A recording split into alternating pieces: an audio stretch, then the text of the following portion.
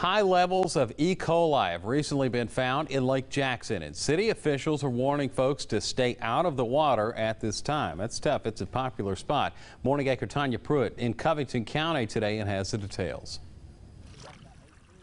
Just a few days ago, Choctawhatchee River keeper Michael Mullins collected samples of water at Lake Jackson and discovered high levels of E. coli. And with the potential dangers associated, Mayor Terry Hawley wants people to be extra cautious. Anybody who has immune problems, and what I'm saying, people with cancer, open sores, and that's any time you go swimming or even in pools, anything else to do that it does, it could be a problem for them. If you had a fresh tattoo, don't get in the water. City officials want to remind people to respect our waterways by not throwing out soiled diapers into the water. Dogs going into the water may have also been a contributing factor to the issue as well. And with the potential dangers associated, Mayor Terry Hawley encourages people to avoid swimming until further notice. The rest of the lake is fine. We still have the fishing, we have everything else. Just the swimming areas, because we've had a lot of people, especially since Memorial Day, just a drastic amount of people coming in. And with the high volumes of people visiting this summer, they want to be proactive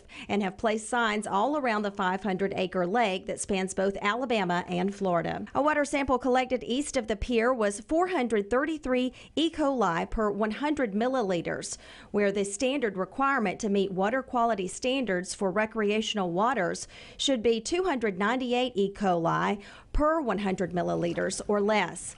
More testing will be done next week, and the source of the bacteria is still unknown. In Florala, Tanya Pruitt, WDHN.